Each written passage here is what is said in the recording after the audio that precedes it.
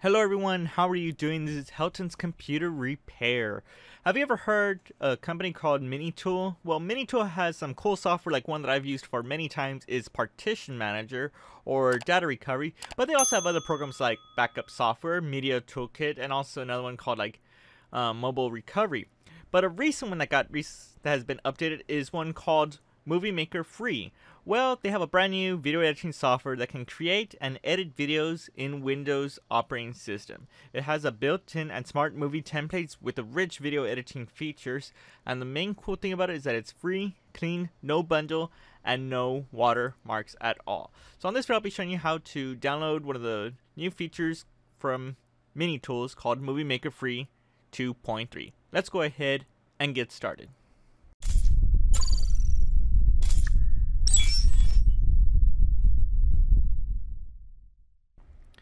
So the first thing you do is pretty much go to a website. I'm going to go ahead and just go to google.com.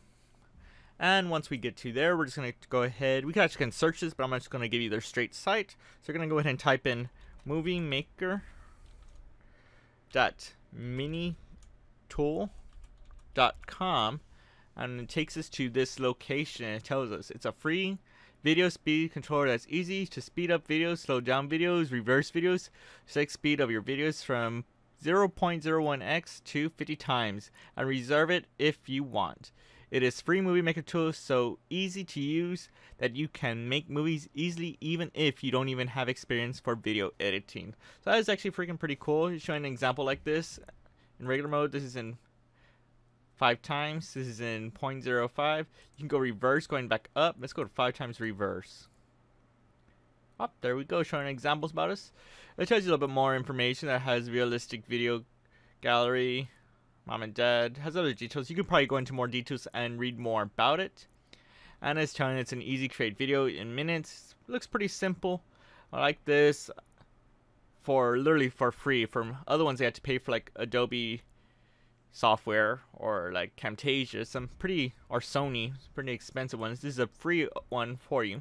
So let's go ahead and download this program. And it's taking us to a redirect site from the Soft Onyx. So let's go ahead and select that. And here it is. You'll select the free download. And let's see if it comes up. Oh, there it is on the left down corner. It's downloading right now. So let's see once it's complete. Alright, so it's done downloading. So let's go ahead and click this file. And you'll probably be prompted like this, so go ahead and press yes. And for the time being, I'm just going to go ahead and exit the website because I don't need it anymore. Tells you if you have read the information for pretty much EULA or the privacy policy, go ahead and leave it as is. And I'm going to go ahead and press the install now. It's probably going to need to download the additional files that's needed for this program, so give it a little time depending where you're at. It shouldn't be too much major on this. Right now it tells me it was about like 12 megabytes or so we'll find out.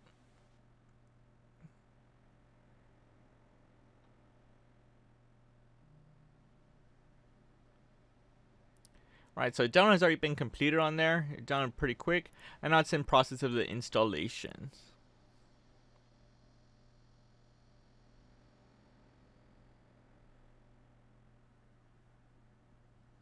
Right, it's almost done, 100%. Oh, here came up to their site on the feedback.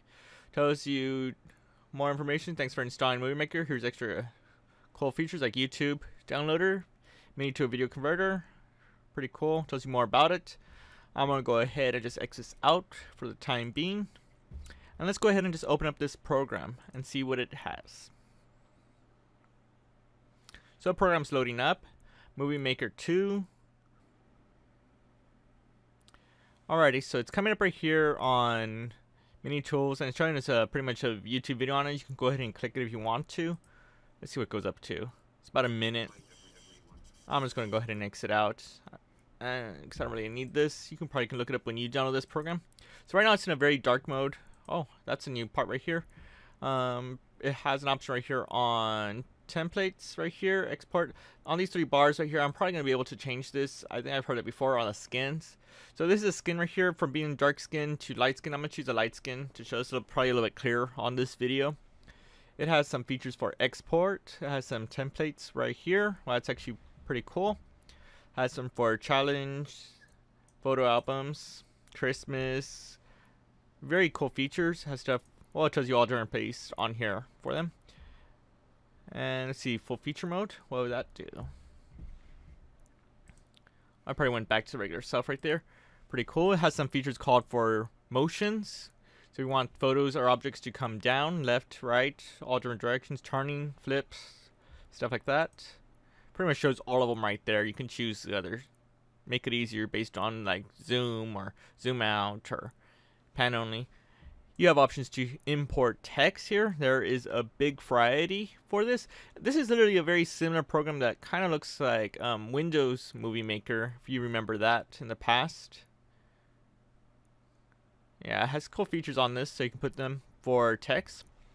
It has effects for pretty much on the videos that can probably be added on there. It has transitions, so probably when they're transitioning into others, like right here, you can put them into place. It says that you can put some text and you can put music in this, also adding your video. So if I'm correct, I think you can probably create photos with this. Let's go to media right here. So yes, you can put videos, music, and pictures in here. And you can pretty much import. I remember in their first pass they had some stuff before. I don't think that wasn't allowing this to slide in there. So I'm gonna see if we can probably see if we can just slide a photo in there. See if I have any photos here also, because let's see, save photos. If not, I'm just going to save some photos real quick from a random site. Let's go ahead and just go to Google. Oh, it was already going to Google. I guess I'll just click that. And we're going to go ahead and just type in art. Just an example. Now I'm going to choose. It's just for temporary on this. I'm just going to select a photo. Save photo. And here I'm going to save it in pictures. I'm just going to choose another. What's a video? Let me just save this other one. Save picture. And I'm just going to choose another photo. Save this picture. And let's see what happens. So I remember in the past on some programs that they don't have the ability just to drag stuff in, so we're going to give this a try right now. I'm actually going to put this half the size, probably on the side.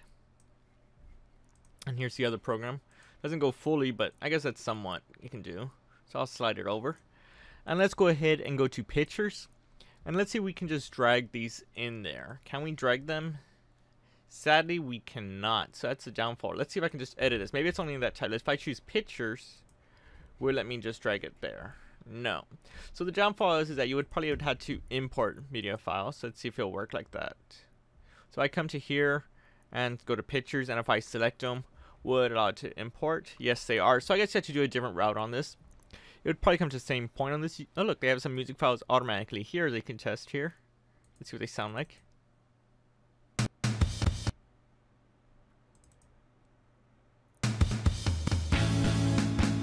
So sounds already here, and you can probably add your additional sounds that you want. It has the ability to import media files, videos.